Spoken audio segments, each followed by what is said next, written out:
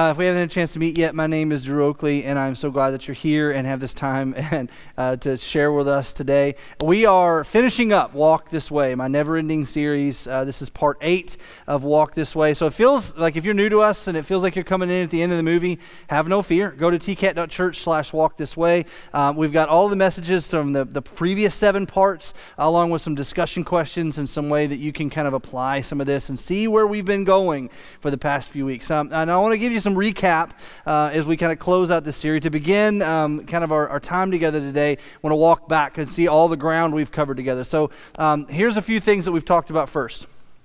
The very first thing we talked about was that everybody's invited to follow. And when it comes to following Jesus, this invitation is blanket. It is everybody. There's nothing you've done. There's nothing you haven't done. There's nothing you should do or shouldn't do that would restrict you from being invited to follow Jesus. He invited everyone. And in fact, it's an invitation to a relationship. It's not just an invitation to church. It's not just an invitation to join a small group. It's not just an invitation to read the Bible. It's an invitation to a relationship with Jesus. That's what he wants. He invited us to come with him, to walk this way with him. The next thing we talked about was that being a sinner is a prerequisite to following Jesus. In fact, a lot of us think that we got to clean ourselves up before we can follow Jesus, but every person in the first century that Jesus invited to follow him was a sinner. They were someone they were broken. They had things going on in their lives. So it's not a detriment. It's actually a prerequisite. And on top of that, one of the big ones we talked about was that having doubts is a prerequisite to following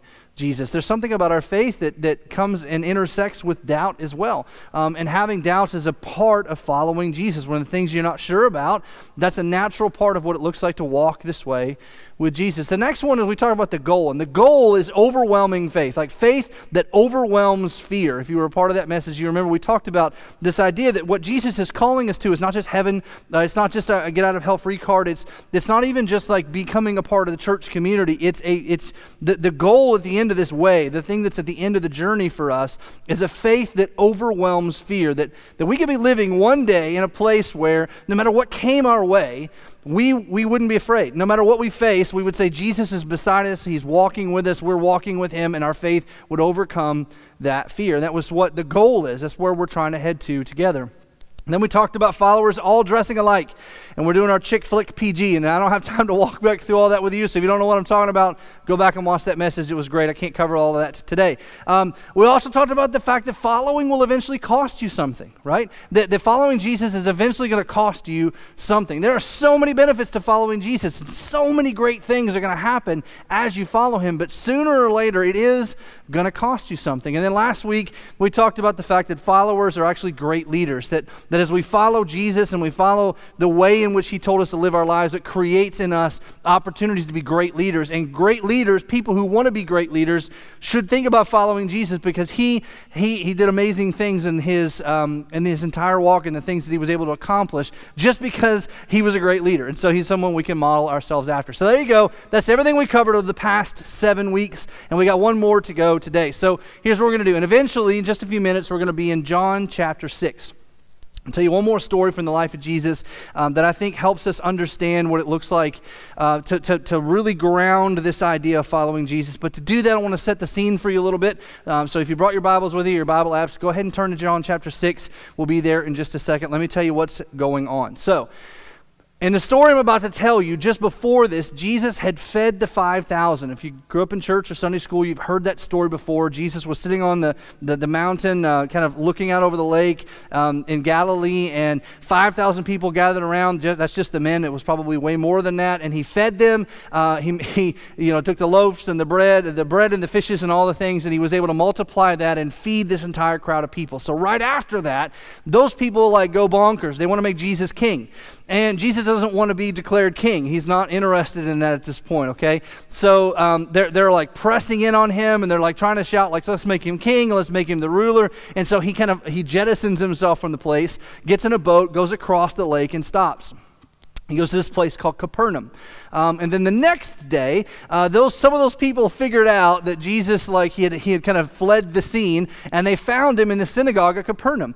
And so they're gathering with Jesus, and he's starting to teach again. And then they're kind of like taunting him a little bit at this point. So like, hey, Jesus, do the thing again.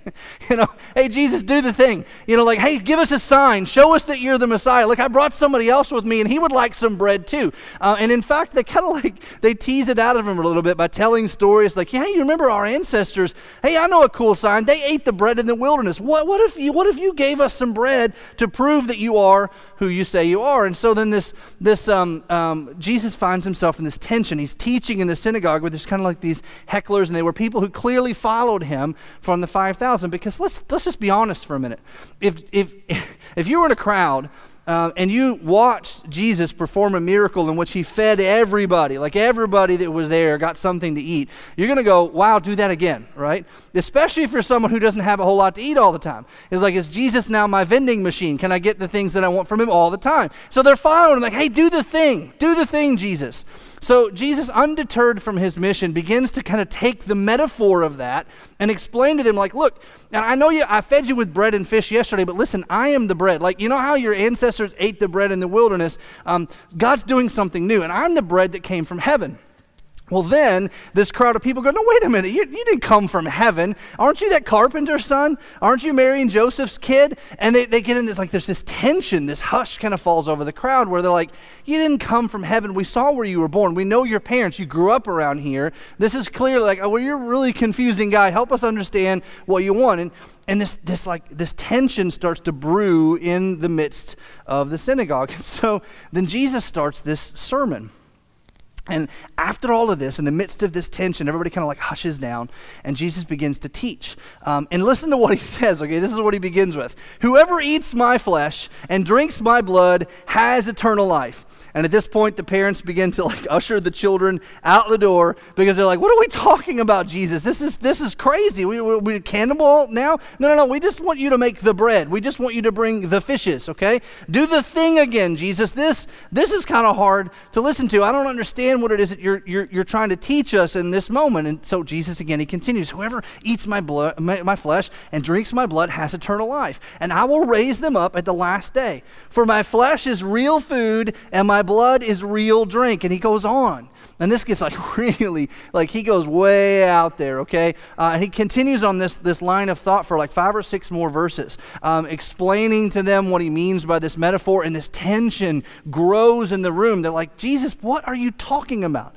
We just wanted you to do a sign. Can you not do the healing thing you did before? Can you not bring the bread like you did before? Can you not just like impress us? Do the thing, Jesus.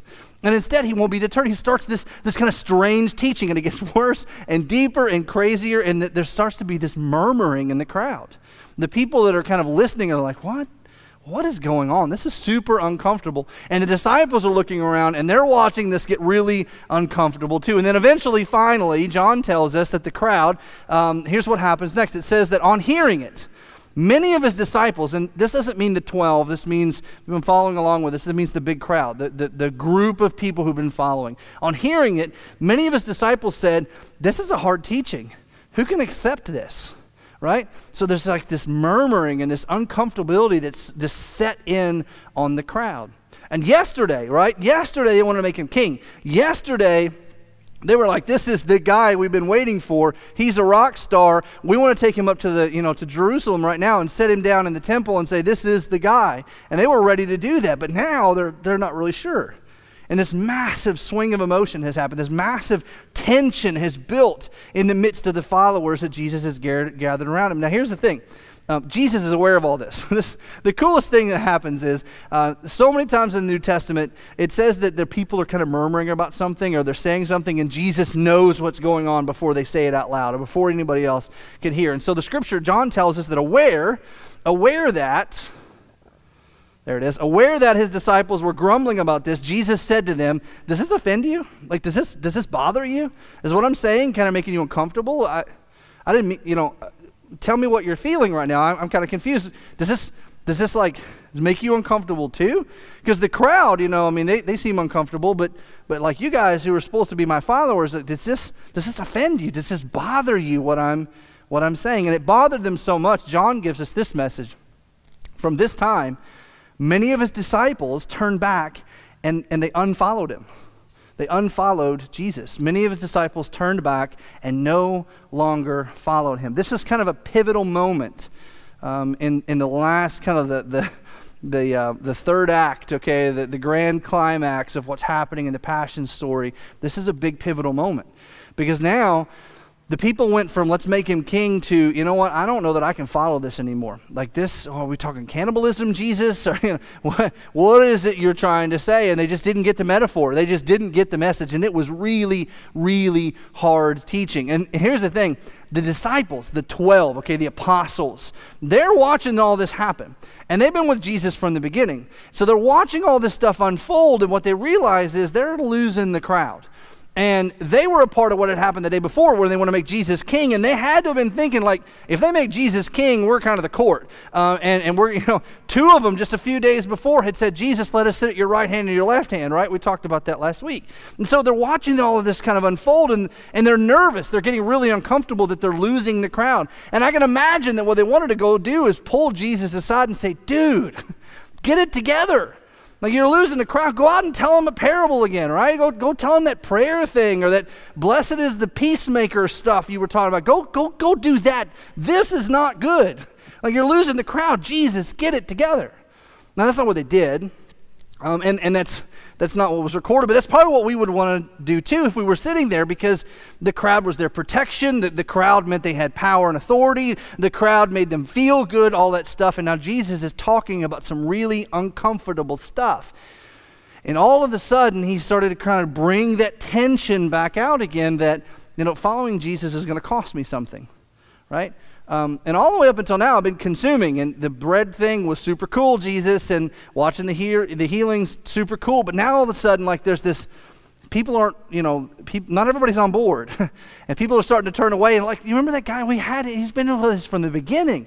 He's been with us from the beginning, and he just decided to unfollow you. He's not walking with you anymore. Jesus, get it together. Now, Jesus sensing all of this, you know, the disciples don't say anything because he's Jesus, and, you know, even though they're thinking it, he probably already knows that. And so he's aware of what's going on in their hearts. And he goes, hey guys, you don't want to leave too, do you? You don't want to go with him, do you? You like, you know, you don't want to leave too, do you? And the truth was, just reading the context and reading the scripture, yeah, some of them did. You know, I could imagine that in back of Peter, his mind, he's kind of like, you know, if I just took 3 or 4 steps back and, like, you know, kind of melted behind this column and then just kind of slipped out this door and stood in this shadow, like I could just fade back. And so Jesus is looking at these 12 guys, the ones that he been with at the beginning, the ones who he had poured his life into, the ones that had followed him, he'd called them out of their lives, the ones that had given up their jobs and given up their families and given up all their stuff to follow him from the very beginning. And he goes, hey, you don't want to leave too, do you? And some of us have experienced these moments, right? Some of us have experienced these moments where all of a sudden, following Jesus starts to cost us something, or it makes us really uncomfortable. And usually, not all the time, but usually those come in a couple different spots. A lot of times they happen at transitions. And in fact, what's about to happen is Peter's going to give us a question that he's about to ask that is the most relevant and most important question that can ever be asked, I think, within the context of following Jesus. And the younger you are, just so you know, the younger you are, the more important this question is. The younger you are, the more relevant this question is going to become, or should become, to your journey in the next few years. This is a really, really important question. But in the back of their minds, they're going, you know, is this really worth it? You know, do I really want to keep this up? And we as people today, we face these challenges all the time. And they usually come in a couple different spots. They happen at transitions. So, like, you know, from the time of moving from middle school to high school, students moving from middle school to high school, for students moving from high school to college, for college graduates moving from college into the first job. A lot of those transitions, those are tension points for us that create these spaces where we start to ask the question, do we really want to go to? Do we want to hit the unfollow button on Jesus? I mean, think about this for a minute. Some of you all who, growing up in the South, right? You grow up in the South and everybody goes to church and everybody talks about Jesus all the time, and then you go to college, so you go from Alabama to Cincinnati or somewhere, someplace where the Jesus following is not that big a deal, right? And it becomes this place like, is it still relevant to me? Everybody went to Jesus, followed Jesus before, but now I'm in a different place and it's just different and it feels harder and it feels like there's like an ask on me that I wasn't having before. It's not just a natural motion anymore. And so those transition points, like middle school to high school to college, college to first job, all of those transition points become places where we've been tempted to say, is this a time to hit the unfollow button on Jesus? The younger you are, the more of those transitions you have ahead of you. And places where you have to decide, what am I going to do in those moments? The other place it happens a lot is relationally. All right, because you go to a place where you're like, oh my gosh, he is so cute, but he's not a Christian, right? And my Christianity is kind of getting in the way of this relationship. And you have this tension of like, should I keep following Jesus? Is this relationship supposed to be the thing? And it creates this tension and this question in your mind. Or like, oh my gosh, she is just so... And there's a lot of so, right? And you start thinking in your mind like, everybody can become a Christian, but not everybody can be so, right? And you just start this wrestling thing, like, I could come back to this later, or I don't know, this is getting in the way of this relationship, and she's not where I am in my faith, and maybe this isn't even relevant anymore. It's not as relevant as it was, and this tension comes. This difficulty kind of like gets in your way. This obstacle seems to stand before you, and it's relational or it's transition based or whatever, and you find yourself asking like, is this my time to kind of fade away from this? Is this my time to kind of step back from this? Is this my time to hit the unfollow button on Jesus? Now, believe it or not, I've had two different occurrences like this in my life. One where I made what I think was the wrong choice, and one where I made one that I think was the right choice. And the first one I talk about quite a bit. Was when I left high school and went to college, and one of those transition moments for us, my faith became completely irrelevant. And I had not built it the right way. I had not, tried really hard to be connected to people, but I was in a tension. I was in this moment where I went off, I went from a small rural town where everybody went to church and everybody knew everybody to this giant city to go to college, and nobody knew where I was getting up on Sunday morning to go to church. Nobody cared. And it just became this really irrelevant thing for me, and I found myself stepping away from my faith. Now, I can tell you without a shadow of a doubt that some of the biggest regrets that I have in my life happened in the section of time that happened just after that unfollowing Jesus and the time that I decided to come back. And I did have a time where I decided to come back, where my life had just kind of completely split in half and things were just not working the way that I wanted them to. And I realized deep in my heart, it wasn't a thing where I just stopped believing in God. And most of the time for you, if you face these areas, it won't be a time where you stop believing. It'll really just be, I don't know that this is where I want to be right now, right? And you're so tempted to hit the unfollow button. But the other one that happened for me, and the place where this really became real for me, believe it or not, was right after I graduated college and had made the decision that I wanted to go to seminary and become a pastor. So I'd graduated with my degree that I'd been working on for 4 years, and I'd felt this call, this urgency in my life to become a pastor, and I went and like, I'm gonna leave the job offers behind. I'm gonna step away from the career. I'm gonna go find the seminary. There was a seminary that I'd found that was like, all the Greek and all the Hebrew and all the, it was all the stuff, and it was where I wanted to go. I wanted to learn. I wanted to be just steeped in this stuff. And so I gave up my job offer that I'd been given from Atlanta. I moved closer to where the seminary was in central Kentucky, signed up, got all the student loans stuff lined out, and I'm registering for classes. I'm on campus and written my papers and everything, and I'm standing on campus, and I'm moving from bookstore to the admissions office to the bookstore to get my my ID and all the things on campus, and I just had this overwhelming sense of absolute terror. It's the only way I can describe it. And I'm looking around at all these people that just they already had Bible degrees, and I felt completely out of place. These people don't understand how the real world works, and I don't know that I belong here, and I just had this overwhelming sense of, is this really what I want to do? You're making this your life. This is a huge decision. I know, I got this calling and this difficulty, but oh my gosh. am I going to do this for the rest of my life? Is this really what I'm going to do? And I'm walking around this campus, and I'm thinking about, like, this is going to cost me a fortune. And look at these books I got to read. And I don't know that I'm going to fit in with any of these people. And they just seem so different than me. And I don't have a Bible degree. I'm going to sit down in these classes. They're going to think I'm an idiot. Like, I had all this stuff just wait. And I just thought, you know what? I could just hit the undo button on this. I haven't showed up for class yet. I haven't signed the papers, and I can undo the loans, and I could just go back to that job offer. I'm sure it's only been a week, right? I'm absolutely sure they'd still give me the job. And I just stood there for a minute thinking about all of this and just feeling this weight.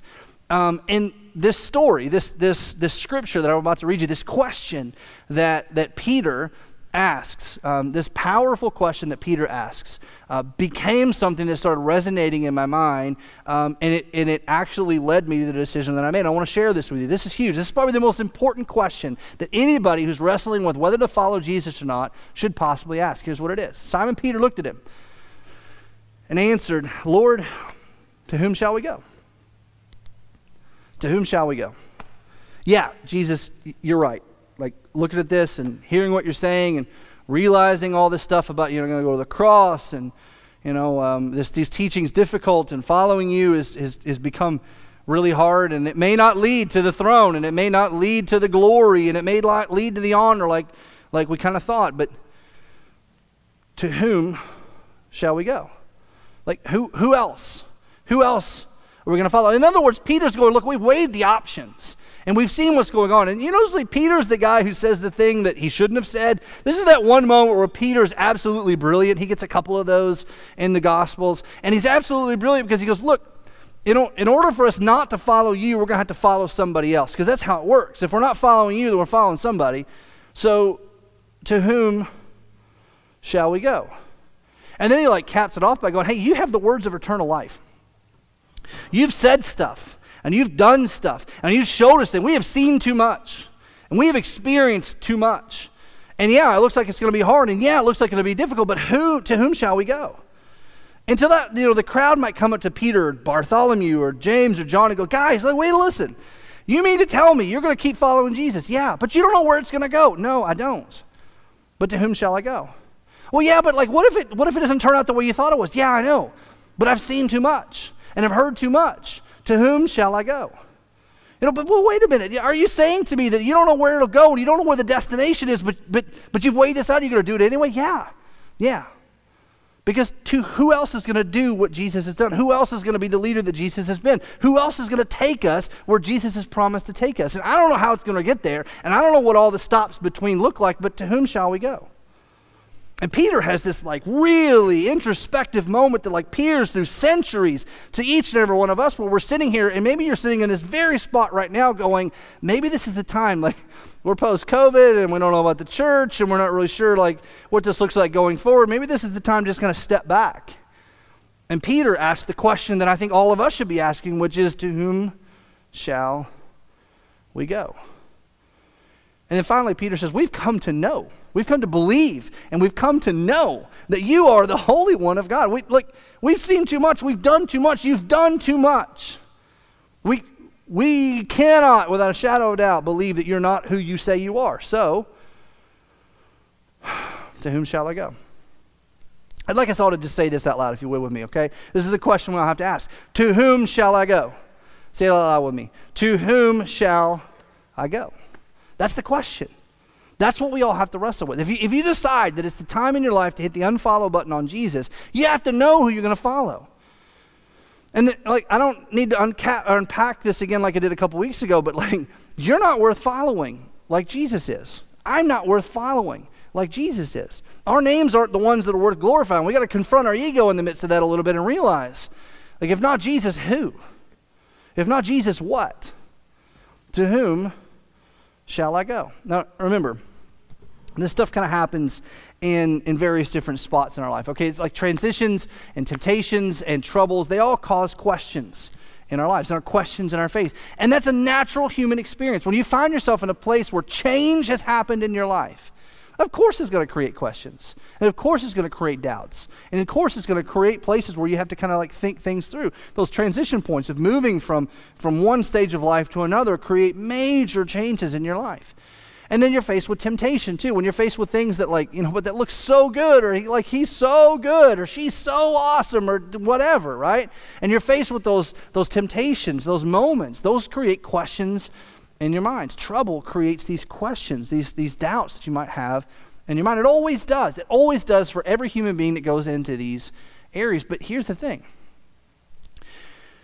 This is the place where you should be asking the question, to whom shall I go?